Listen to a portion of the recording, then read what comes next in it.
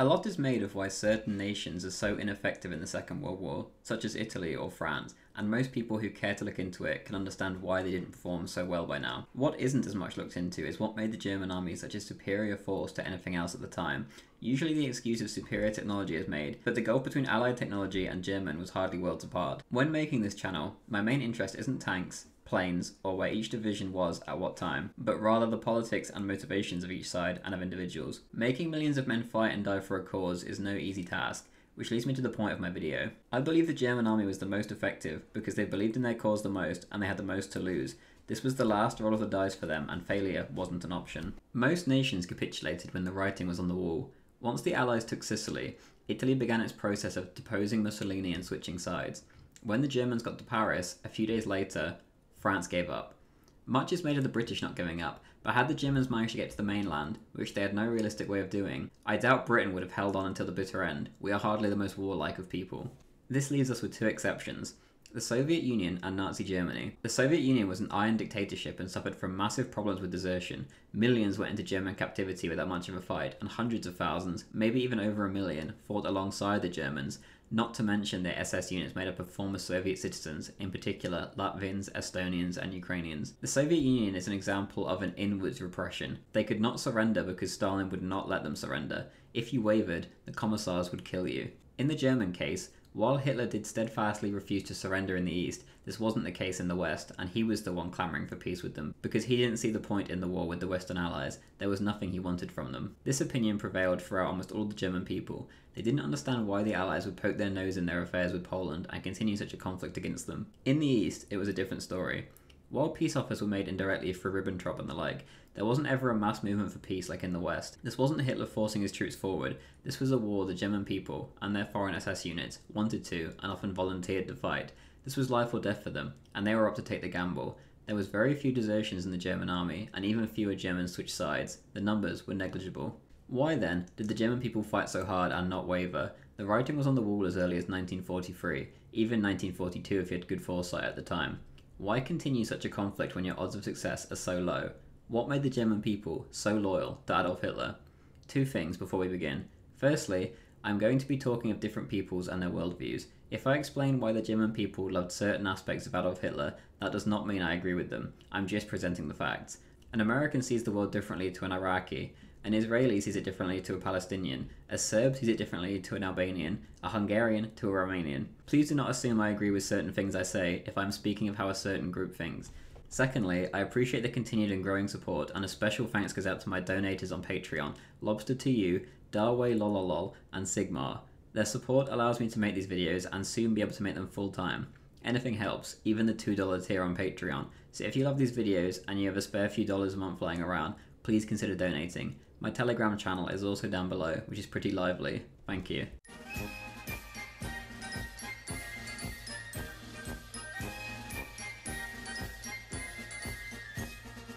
In Mein Kampf, Hitler uses the word Weltanschauung, sorry if I pronounced that wrong, repeatedly. This is the German word for a philosophy and worldview held by an individual or a collective people. Let's talk about the German people's Weltanschauung. In the minds of the German people, they had been dealt a ridiculously harsh hand at Versailles. The interwar years had given way to a time that none of them wished to revisit. Weimar Germany, to most, was a cultural cesspool, and the economic life of the people was a disaster. The Wall Street crash, as well as the currency being all over the place in general due to the huge war repayments their nation had to make, led to a miserable time for the people. People often ask, how could the German people follow such a monster like Hitler?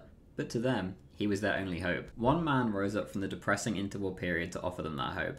There was no alternative. He made hefty promises to the German people and kept them. He had fixed the economy and given the unemployed jobs. He enforced strict workplace rules to stop the oppressive bosses. He had built the Autobahn to connect the nation. The cultural decay in most Germans' eyes vanished in a flash. The degeneracy they loathed so much was a thing of the past. Much can be said of Adolf Hitler, but to the German people, he was their saviour, and this wasn't all bluster. If you were Jewish, your life just got much more difficult and many found a way out.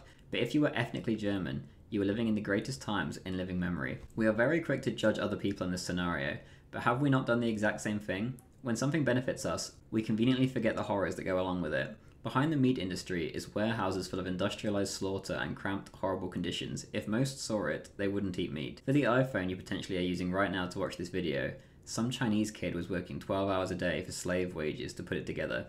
You get my point. Most Germans benefited greatly and lived a better life under Hitler than before. To the minority, it was the inverse, obviously. When I speak of Germans in this video, I mean your typical ethnic German, so no what ifs in the comments please. When it came to war, the people had his back. In their mind, this was the one chance they had to throw off the shackles of Versailles. They accepted their fate together. They didn't want to fight the Western Allies, but the Western Allies would not make peace, essentially a white peace, which Hitler was offering, so fight on, they must. If they were to lose this war, it would be like a prisoner committing a crime while on parole. They would get the book thrown at them.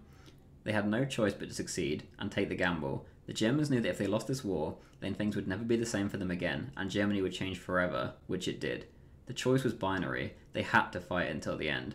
The Italians could be rid of Mussolini, and life would continue, albeit a little differently. The French could be France again when the war ended. Their everyday lives would not change that much from before the war if the British made peace and the German occupation ended. The Americans lived an entire continent away, with no fear of ever being invaded or even attacked. The Germans did not have this luxury. If they lost, it was all over, and their world would vanish for something new to arise. In early 1943, when the Allies made the Casablanca Declaration announcing that there would be no negotiations with Germany, Italy and Japan, and that only unconditional surrender would be acceptable to them, the effect was immediate. Much like the Morgenthau Plan later on, this was almost entirely Roosevelt's idea that he pushed for. He wanted to assure Stalin, who he was head over heels for at this point, that there would be no separate peace, which was worrying Stalin. Stalin himself thought this declaration ridiculous. Even up until the Battle of Kursk, and less enthusiastically later, he would discuss peace terms through intermediaries with the Germans himself. Churchill, usually the arch warmonger in Europe who just wanted to get in there and have a fight, did not have his heart in it either. But Britain was effectively a vassal state of the USA at this point, and he had no choice but to go along with whatever Roosevelt said. Roosevelt explained in a radio address that by unconditional surrender he meant, "We mean no harm to the common people of the Axis nations, but we do mean to impose punishment and retribution upon their guilty, barbaric leaders." The German people were not stupid. They had heard this talk before. In the First World War, they reluctantly accepted defeat on the basis of President Wilson's 14 points, which were not honoured. The German people had suffered massively after that war ended, thousands starving to death during the British blockade, which never let up even after the armistice, so they could push for harsher and harsher terms. They were not going to fall for the same trick again.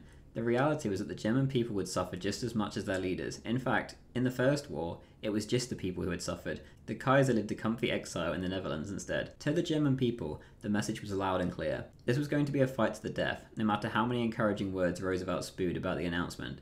If there was no negotiated peace, they were going to suffer and die, and those that survived would see their country splintered. To many, the chance of death was preferable to seeing their nation in the state that it was during the Weimar Republic period again.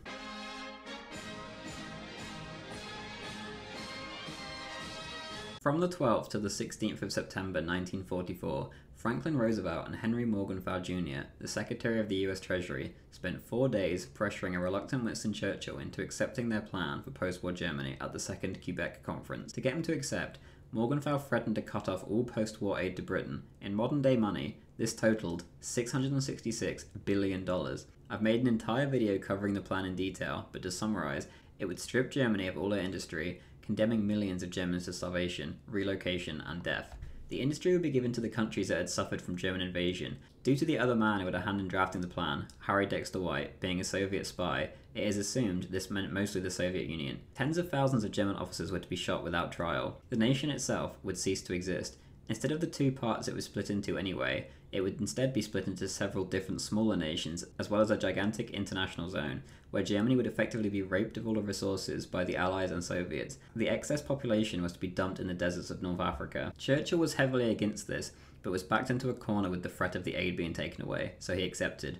One who could not be pushed around though was Henry Stimson from the State Department. On the basis of this plan being against Christian values, he leaked the plan to the press. It was published worldwide, and Roosevelt was thrown into a crisis where he had to claim ignorance of the plan, despite his signature literally being on the paper. When the news arrived in Germany of the plan, the reaction isn't hard to imagine. Nazi propaganda for years had spoken of, in their words, Judeo-Bolshevism and Jewish capitalism, seeking to destroy the German people and the German nation, be it morally, culturally, financially, or literally. The Allies had played right into German hands. The US Army was furious, lambasting Morgenthau for making the Germans fight harder when they were trying to convince the German troops to do the opposite and surrender. Morgenthau didn't care. He was out for blood. The German people were ready to fight harder than any other army anyway, but this new information gave them a new lease of life. Reports flooded back informing the leading allies about this and what a mess they'd made. The German people now knew that if they surrendered, their nation would quite literally cease to exist. There would be no home to go back to. Roosevelt had done Hitler's job for him. As a result of their previous experiences with the First World War, their appreciation and love for Hitler for turning the country around before the war, and the American blunders of unconditional surrender and the Morgenthau Plan, the German armed forces became loyal to the end. The Americans at the Battle of the Bulge were shocked by the Germans' sheer determination, willpower, and fanaticism to fight to the end, even though the end result seemed clear that Germany was doomed. They knew total destruction awaited them if they did not fight. All of these were statements that were factual to some degree. Hitler had indeed turned Germany around. He did have the loyalty of the German people. The First World War peace treaty was a betrayal, and the American announcements regarding post-war Germany were extreme and, in German eyes, unfair. There was one other reason that many Germans, especially higher-ranking Germans, with doubts about the logic of fighting to the bitter end, expressed which were more fantastical than reality. This was Hitler's superweapons. For years, he had been talking of superweapons that would turn the tide of the war. When a general would come to him, he would fob them off by saying that the tide would soon turn because of the development of his superweapons that were almost finished. He even used this on Benito Mussolini around the time that he was deposed, and also when he rescued him. Mussolini would sometimes buy it, sometimes he wouldn't. The generals rarely bought it. Rommel dismissed it as nonsense, and his relationship with Hitler soured as a result. The V-1 and V-2 rockets in reality were, in fact, very underwhelming compared to what had been promised. Regardless, beforehand and even afterwards, many generals or men in the armed forces of higher rank or other foreign leaders had faith in Hitler's weapons and fought on to the bitter end.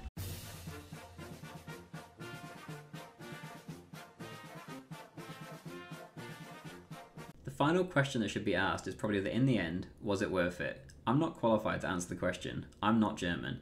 That question is for the German people alone. Germany was in the end split in half, one half being essentially a Soviet vassal state and the other an American one. Whilst it was eventually unified, was it ever sovereign? The definition of an occupied nation is a nation being occupied by foreign troops. Germany is, to this day, an occupied nation. As of February 2022, there is an estimated 35,000 US troops in Germany. Whether this is a good or bad thing, I leave up to the viewer. Again, whether it was worth carrying on fighting is for the German people. I am simply representing the facts of why they did so. However you personally would like to interpret that information is up to you.